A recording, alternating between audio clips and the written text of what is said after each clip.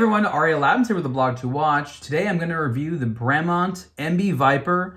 This is a very interesting and at launch it was kind of controversial, I guess, Bremont timepiece, but I think that after you see it in the flesh and you hear the story of it, you'll agree that it's pretty cool and that the company did a nice job here. So what is the whole story here behind this watch? What is going on with the MB and Viper? This is a weird design. They call it a test watch. What does all that mean? So I think that we need to go back a little bit to the most important points in Bremont's history, which is working with the ejection seat company, also out of England, Martin Baker. And the Martin Baker collection is a very successful line of watches from Bremont, and we've talked about them on aBlogtoWatch a lot. And they went back to Martin Baker and they said, hey, we want to work with you to test our movements. So the first thing that they did with Martin Baker was say, we want to make a watch that can survive being shot out of an ejection seat. And I actually visited Martin Baker and they brought out this watch box and it had a bunch of different watches in there that they were testing.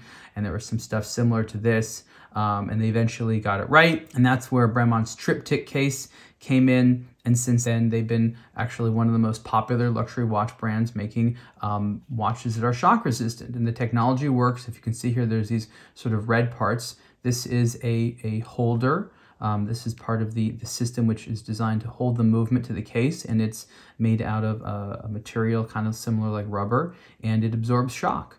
And they developed the system where the case and the movement are connected by the shock absorbent material, and that is sort of the hallmark of the shock absorbency. So there's a few different elements to it, but that's a big part of it. And now this case, which is 43.5 millimeters wide, is a new TripTick case, and it's sort of based upon cockpit instruments and some things that they did when they were testing watches originally, Bremont and Martin Baker. But it's made out of this sort of matte black titanium with an anodized aluminum bezel. That's orange here, of course. That's the sort of Martin Baker color there. It comes with both this orange textile strap as well as a black strap if you're not feeling it. But honestly, with a watch like this, why not go full on orange? The movement is part of a new generation of movements from Bremont, something they've been working on for quite a long time now. And they call it the ENG 300 series, and this specific movement is the ENG 352. And that's a movement which is mostly made in England.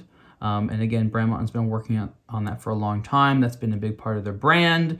They've sort of gotten certain steps accomplished over the years and tried to jump the gun a little bit here and there. But this is the best effort yet. And this is an interesting movement. It has a 65-hour power reserve, silicon escapement, and it operates at 3.5 hertz. So similar to some of the older Omega coaxial ones, which actually in a large part have moved to 4 hertz, as I understand. But that's, I think, how they squeeze out some of the higher power reserve. The silicon keeps it accurate. These hands come from the Martin Baker world. These are things you see a lot, these sort of emergency things. These are things that you pull. And so that's where a lot of that imagery comes from, those hands. And I know it looks a little bit cheesy in some of the pictures, but when you wear this, it's actually quite nice.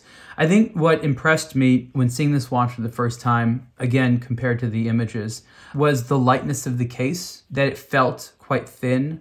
It's a wide watch, and it's not actually that thin when you measure it, but it wears thin, it feels thin, and like I said, it's not particularly heavy.